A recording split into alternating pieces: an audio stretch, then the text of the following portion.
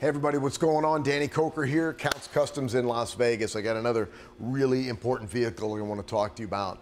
This vehicle right here is Chevy Crew Cab Dually. You may recognize this truck. This truck was in Cannonball Run. Fun movie that we all grew up loving.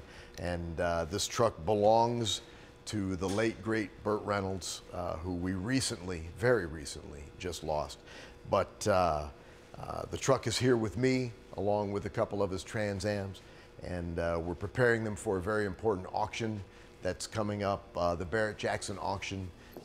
Burt's vehicles will be running across the block on Saturday, the 29th of September.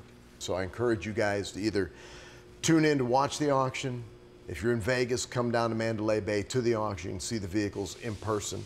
And if you happen to be someone who can contribute to the cause and bid on these vehicles, you might just walk away with an amazing trophy keepsake and be doing a great cause for something that was near and dear to Burt's heart. You know, Cannonball Run was a movie that, as far as I was concerned, was just a whole lot of fun.